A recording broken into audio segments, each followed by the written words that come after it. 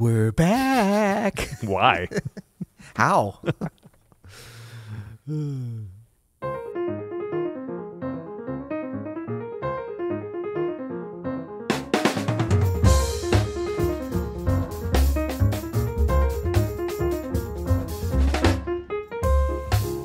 I'm Adam Maness. And I'm Peter Martin. And you're listening to the You'll Hear podcast. Daily jazz advice still coming at you. Always coming at you, bro. Come on. We can't be held down. Not going to stop. We're an unstoppable force. You didn't buy any of that, did you? No, and we have nothing better to do. Now, we That's tried what to we tried to be confident with it. Yeah. I don't know. We probably didn't fool anybody. I don't know. I mean, can you please let us know? Because we have no... okay, first of all, happy April Fool's Day. Obviously. Yeah, Obviously, that was, we love doing the podcast. We're here to stay, and that was not the last podcast episode yesterday. For those of you that are just joining the podcast for the first time today, you don't know what we're talking about, but we did a whole thing about how it was our final episode. What if someone tuned in yesterday for the first time? They would be so like, what? Well, it was a pretty good episode. It was actually a great episode. Yeah. But we had some talk around toot our own horn, but yeah, exactly. Not our greatest, but it was good. It was solid. It was a solid B. Well, that should have clued people off, like that. It wasn't like our greatest. I mean, if when we do go off, we're gonna go out with a bang. Yeah, that was definitely going out with a whimper. Come on. But root shell pretty? Are you kidding me? I know, but I mean, we also like I don't know. We played it pretty chill, right? Yeah, totally. Yeah. But we did have some talk amongst the staff here about whether or not there would be like a cliff of listenership. It just totally like people are like, "Oh, it's done. Okay, cool, all right," and then never even check it. So maybe nobody's listening to this. That's okay too. It's all good. All right, so what are we talking about today? Back on our official. Well, today we're talking Tuesday. about the Oxford American. The Oxford American is a magazine dedicated to documenting the complexity and vitality of the American South. Its award-winning annual music issue comes with a CD sampler and digital download. It's a must-have for any serious music fan. Recent issues have featured Nina Simone, Thelonious Monk, John Cage, and John Coltrane. Visit oxfordamerican.org/YHI today. Can't say enough about the Oxford American. Right, and hopefully they're staying with us. They didn't think we were falling off. But we had to include them in the farce. That's right. I believe their newest episode is just hitting newsstands too. I heard it's true, like any day now. But you'll hear it, listeners. Go to that link that we just said, oxfordamerican.org/YHI, and subscribe. Yeah. Because you're going to get a whole year's worth. 4 beautiful, I mean, truly book-like, worthy of being bound into a library. Episodes. That's what we do. Publications throughout the year for just a couple dollars more, including shipping and everything. That's awesome. You would to get one at the airport. It's awesome. Pick one up at the airport too if you want. If you're a high roller, big baller. But yeah. Pick it up today. Well, today we have another SpeakPipe, and we have another SpeakPipe from one of our regular SpeakPipe users, Zoom from Vancouver. Oh, one of our regular and one of our best ever. I mean, he always has great questions. Yeah, normally we wouldn't revisit somebody as much as we do, but he brings the fire every time. All right, here it is. 7 stars for him. Hey guys, this is Zoom from Vancouver. Great podcast as always. I'm wondering if you guys could do an episode on sus chords or suspended chords. And concentrate on that, talk about the different functions they can have, talk about different ways to voice them, talk about how to solo over them, some good examples of tunes with sus chords that you like, and also maybe settle a little debate about whether or not you can use the third in a voicing of a sus chord. All right, thanks so much, and I hope I'll hear it. Yeah, we talked about this a little bit on an episode a couple weeks ago. It was part of an episode that included sus chords. So just to squash the debate right up front, yes, the major third in a sus chord sounds awesome. Oh, wait, I thought we were going to say no. Oh, minor third, though, no. No minor third. No minor third. Or passing note, but yeah. But a major third in a voicing? Yeah. Sounds great. Give him something. Ooh, I love that sound. Yeah, and this one in particular, because you got, all fourths. Perfect fourths, 2 perfect fourths, and a tritone, an augmented fourth. Yeah. Root, not root shell pretty like yesterday. Root 4th, dominant 7th, major 3rd. That sounds great. And for reference, go to the ultimate sus chord tune, Maiden Voyage, Herbie Hancock's, and you hear that all over that. Freddie Hubbard's all over the major 3rd. Herbie's playing voicings with the major 3rd. Yeah. It's good stuff. Yeah. So I think that normally now, I think we did discuss this at another time too, that there is, there's another sound which is great and it doesn't matter if you call it a minor. So I've heard it matters to a lot of people. We get a lot of emails. Well, I don't no, but in terms of like the sound is, I love this sound. But that's a minor 11. That's a minor chord. 11. But you know what? If you call it a minor sus, who cares? I care. Well, no, That's but wrong. it's still. But if you play good, I guess so. But you know, we're always saying like what you call it. Yeah, it's better to kind of stick with the nomenclature that people will understand. But you know what? When we see that minor, like a D minor 7 sus 4, we know to play this.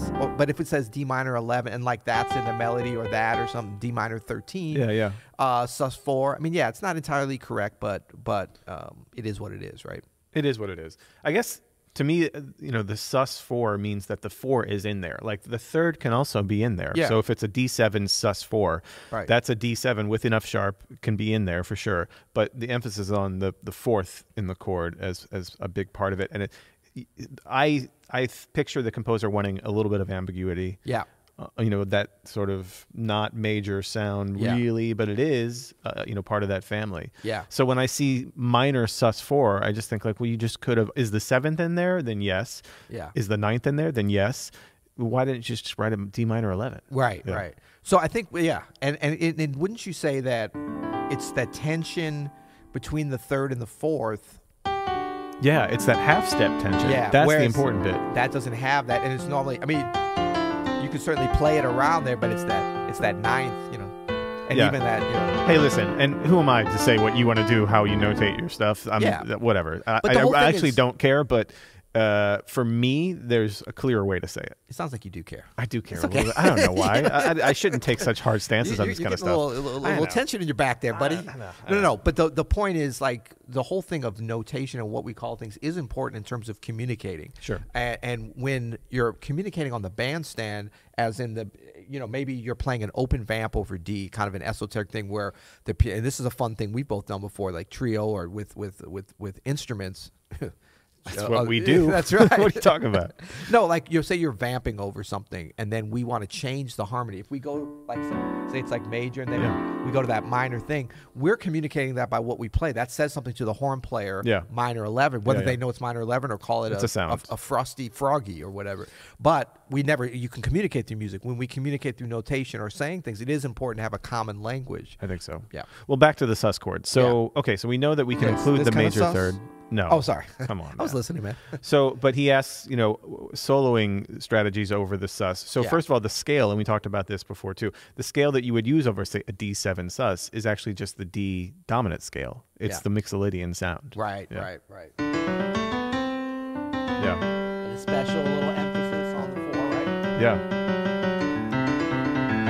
So that's your basic shapes. And what's cool about the sus thing, like if you play like a D7 sus 4 voicing, so a lot of triadic sounds come out of that voicing alone. C, G, D again.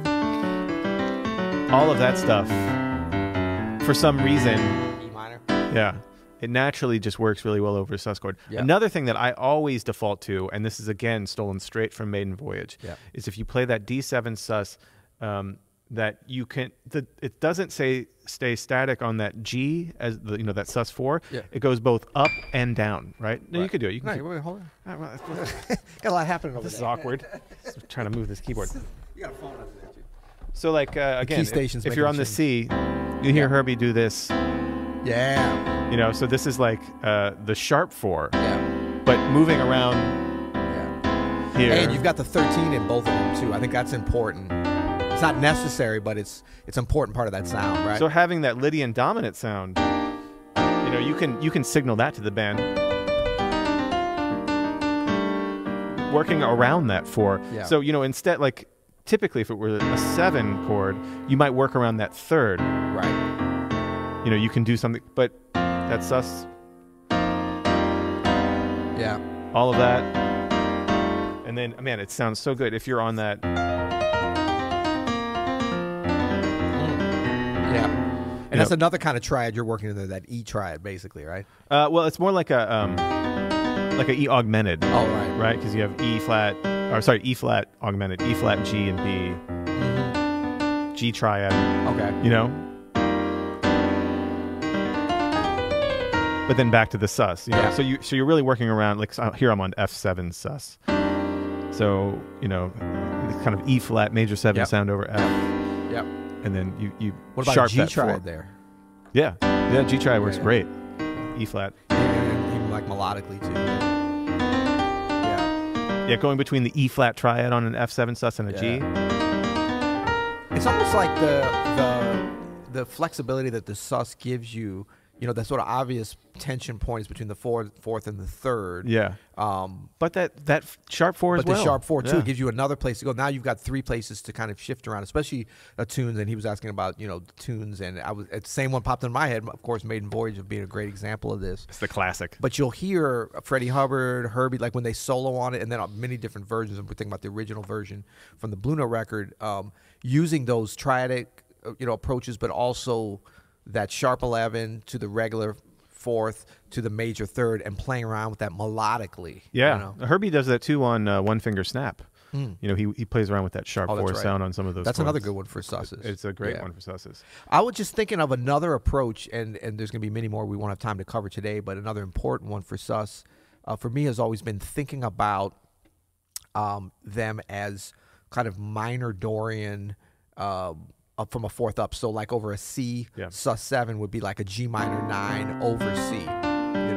which you could say is a C13. You see these spelled out like that sometimes. G minor 9 over C. Yeah.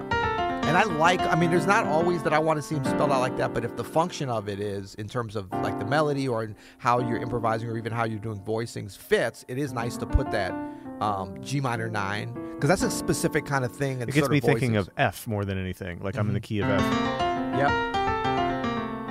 These are some F triads. Yeah. But how do you go about that? Like deciding in that case if you would put it as C13 sus 4 versus G minor 9 / chord over C? I think the melody always takes precedent. What's going on there? How I think about it melodically, but I lean towards sus chords. I lean towards the simplest looking chord symbol. Got it. So I'll stay away from / chords before I'll just put C7 sus. And I might not even put C13 sus unless I want to be that specific about it. Right. So Good. Another cool thing, here's some secret sauce that I like to use on sus chords. Oh, come on now. On Get that duck sauce on that egg roll. Come on, man. These work great on 2-5-1s, specifically on tritone substitution. So if we're in a 2-5-1 in G,